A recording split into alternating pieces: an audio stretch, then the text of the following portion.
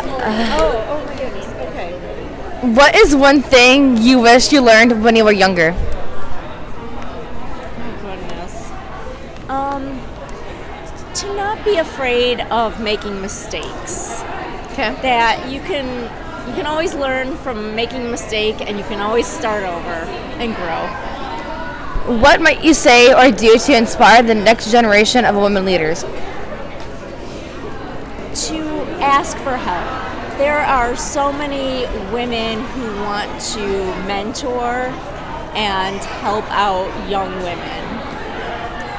Who has been a woman in your life that has served as a role model and why? Oh, so many. I would say my former state representative, Christy Pagan. She is the reason that I ran for office. Thank you.